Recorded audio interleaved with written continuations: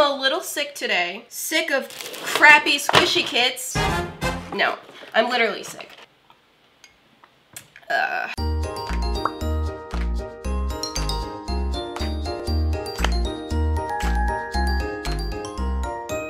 Hey guys, today I'm going to be doing another squishy kit review. You know, it's nothing out of the ordinary. I've done this before. It's a thing, except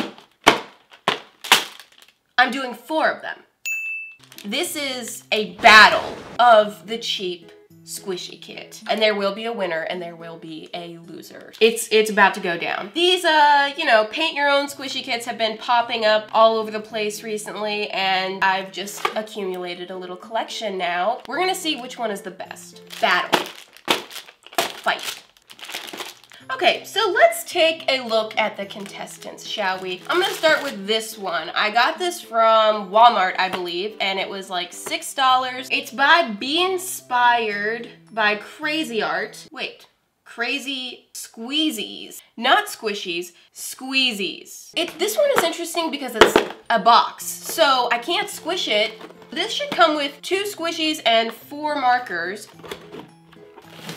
Wait, you're lying. It's tiny. 2 of them is the size of 1 of these. That is disappointing. I mean, they are cute little shapes, they have nice details on them, and they're decently squishy. Okay. Oh, there's instructions too.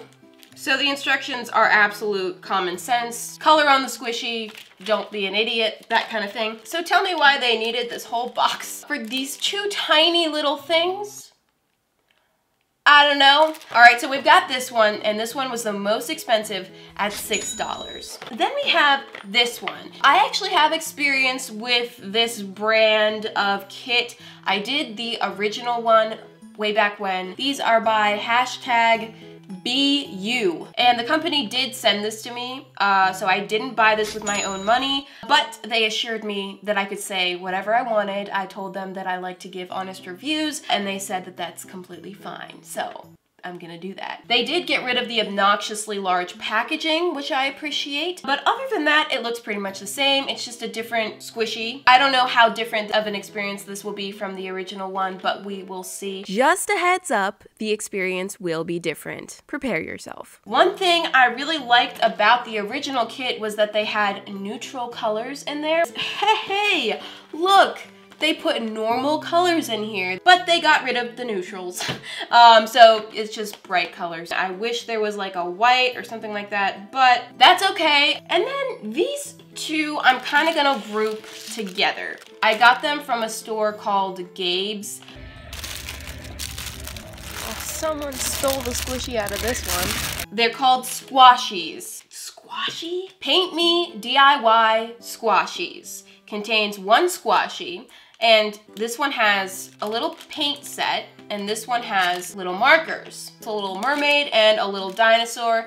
And you know, they're kind of cute. I'm not gonna lie, they're kind of cute. So this one was $4, this one was $2. So definitely the cheapest. I have extremely low expectations. We are going to test all of these out and see which one gives the best results.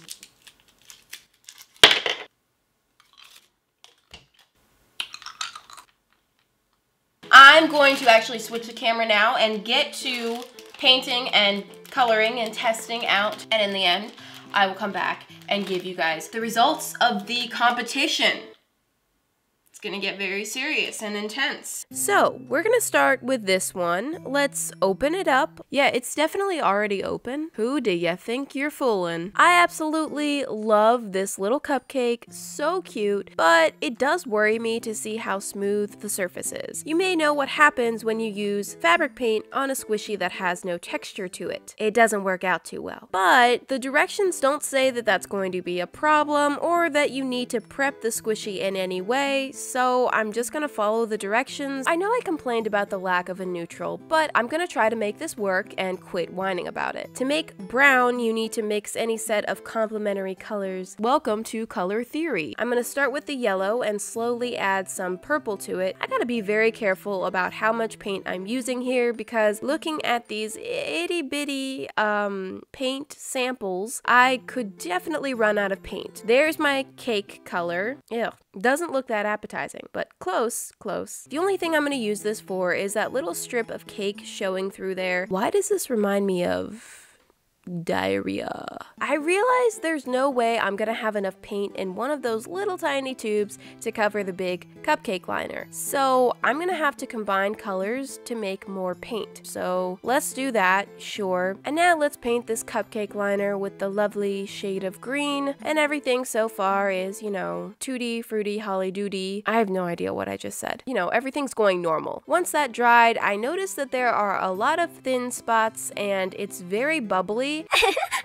Not that kind of bubbly, which does happen with fabric paint occasionally, but this is a severe case of bubble acne. I definitely don't have enough paint to fix this, so kind of just have to deal with it. Now for the frosting. Do we want pink frosting or purple frosting? Well, guess what? You can't choose. I'm gonna guess that there's not enough of either of the colors to properly cover the entire area, so again, we have to combine these. Here we go again. And you know what? I don't hate it at all. I don't hate the green color at all, but I never would have put these two together if I had a choice. And with the awkward diarrhea in the center, the combination is just not looking so great. I definitely didn't remember being as frustrated by the paint supply last time. I looked back at the video and it turns out I was combining paint from two different kits. So I guess I'm gonna have to dip into the other bottle of brown. Totally cheating. After coat number 1 dried, it looked very thin, patchy, bubbly again. Luckily, I did have a little bit more paint. It's looking good, nothing weird, so I set it aside to dry, and then I notice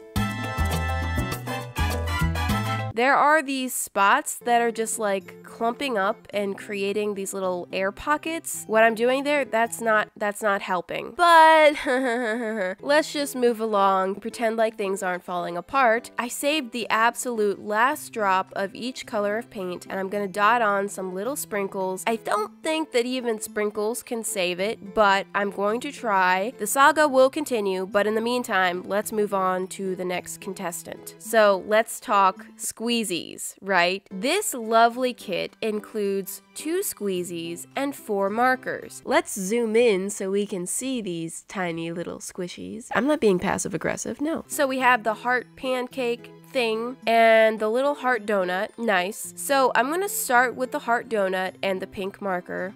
Why? This reminds me a lot of the soft and slow DIY squishy situation, except these are not paint markers, they're more like Sharpies. The ink is very smudgy, does not dry quickly. I noticed the instructions say to let these dry overnight, so like 8 hours for a marker to dry. I thought that the main advantage of using markers was that it was quicker to dry, but that's okay. I let the pink dry, and now for the top. It's so difficult to be precise with these things. Ugh. The blue color was extremely weak, and it just looks real messy overall. I gotta be honest, it's so ugly.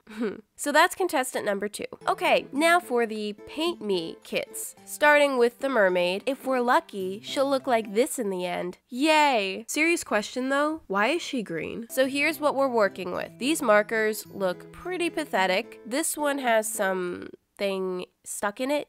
Earwax? Ew. And now it's time for squashy roasting. I just wanted to say squashy roasting. So let's try this out. I know these are cheap and I did have low expectations, but this kit went even lower. The marker is drying out so fast before I could even finish the back of it. The color is just gone. I tried to revive it, but no, it did not work. So I thought, let's try a different color. Maybe it'll be better. Turns out the green marker was the star of the group. It worked way better than the others. So that's wonderful. I tried to color her shell bra. Let me just emphasize those straps. This is not going well, and I know I have complained a lot already in this video, but just look what I'm working with. Here's where she morphs into a psycho serial killer. Okay, and the final contestant. At this point, I'm just praying for a miracle. Spoiler alert, it's not gonna happen. So here's a familiar situation. Since these paint pots have ridiculously tiny amounts of paint in them, we have to combine 2.5 to create enough paint to go along. Of course, I hadn't tested this kit before. I was just kind of guessing and eyeballing it. I did transfer this into a sealable container to make sure that none of it dried up. For the other color, I'm mixing the blue, pink, and a bit of the red, another green and purple squishy. No. Just to make those two colors, I've used all the paint except for the black and a little bit of the red. I actually used the brush that they put in the kit. This hurts me. The paint was very strange. I do think that this is fabric paint. It's just some kind of warped, twisted version of fabric paint. It's extremely thin, which is why even after multiple coats, it looks like this. Is it just me, or does it look like a pickle? It's incredibly streaky and impossible to get even coverage. After this last coat of paint, I was thinking, oh, okay, it's looking better. We're getting somewhere. Good thing, because I'm completely out of paint. And then it dried, and, you know. So now I have to paint his back thing. What do you call that? And I really didn't mind this purple color too much until it dried and turned into a very dark, dull, depressing kind of purple. So another coat of that. And I did add some little purple freckles with the end of the paintbrush. I'm still trying to make this cute. You're not gonna save that. Now for the face. It's a pickle. Okay, well, here comes a nice, derpy little face, complete with nostrils. And that's it. These are the ugliest squishies I've ever created. This is not a good representation of what I do. But let's talk, okay? The ultimate loser has to be this one. I mean, what is that? Granted, it is $1.99. Well, that's what I paid for it. It was on sale. It used to be $4. Yeah, for $2, like, you can't expect the world. But they might as well just get rid of the markers. Put a blank squishy up for $2 and not even act like it's a kit, because it's not. It's false advertising, okay? You will see her in a makeover video, I'm almost positive. In third place, we'll give this one third place. This one was the $4 one. Original price was $5. Ugh. Oh, these are supposed to be scented? Ugh. This is not how it should look after 3 coats of paint. It's so streaky and dark and dull. It was impossible to get an even color. And there's so little paint, I had to kind of mix all the colors together. I haven't really squished this that much yet, so let me squish it a few times and see how well the paint holds up. Because I was... Look. It doesn't hold on very well. It's kind of just flaking off. So I think the paint is just super weak. This one I'll talk about next. It looks super messy, and as you handle it, the ink will definitely come off. It'll spread onto your fingers. It'll spread onto whatever it touches, and it'll just continually rub off. This is nothing like the results that you will get. No, that is clearly just photoshopped. It's kind of a bad sign when they can't actually put real results on a package because it looks too crappy. I didn't even bother to color this one because it's like, And the winner, the winner, woo! The sarcasm is out of control. This one wins, but only because of how terrible the other ones are. Obviously, I had that weird problem with like the paint seizing up when it was drying. It did flatten out a little bit as it dried. You can still see that there are a lot of lumpy spots. And now, when you squish it, you can see that there is air under those areas. I thought that this one was gonna be okay, but then that happened and I was like, oh, okay, well, not. The squishy is too smooth, so the paint is not gonna stick. And every time I squish it, it gets worse. You can see at the bottom, it's kind of bubbling up. In the original kit, the squishies were not as smooth. They had a lot more texture to them, so this wasn't a problem before. I have learned that if you sand the surface of the squishy, just rough it up a little bit, it gives the squishy enough texture for the paint to grab onto. They give you so little of each color. It's not like you really have options. Like, in order to make the paint go far enough, you have to mix them together to combine them to get more paint. Back to square one with this deja vu.